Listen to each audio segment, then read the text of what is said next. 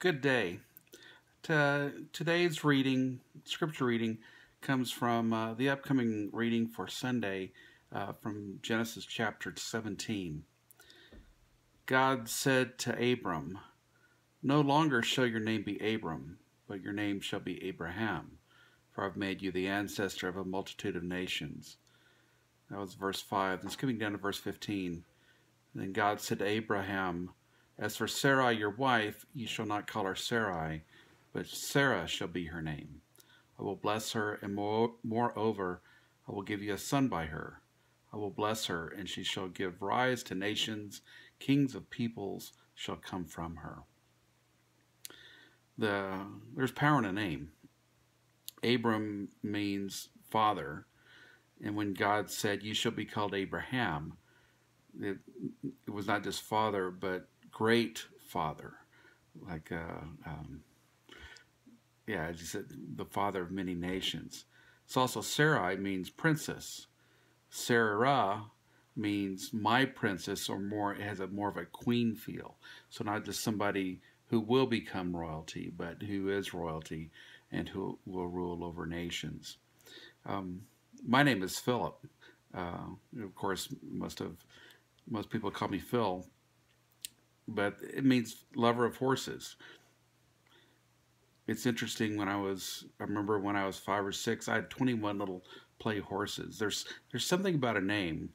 By the way, Pastor Laura's name, Laura, means crown of glory. For her, that was a name that when she understood the meaning of it, really called forth something. So there's power in a name.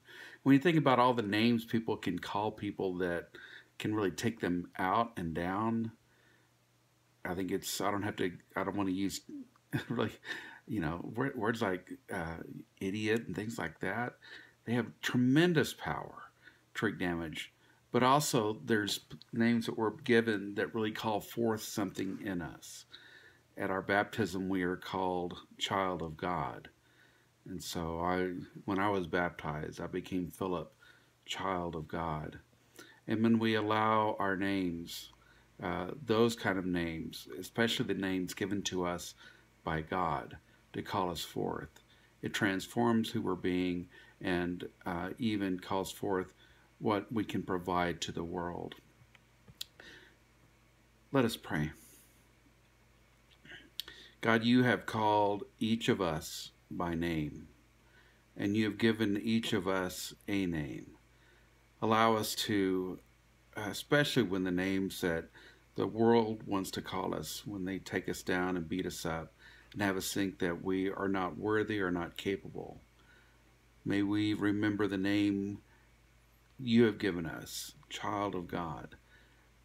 And may that remembrance, may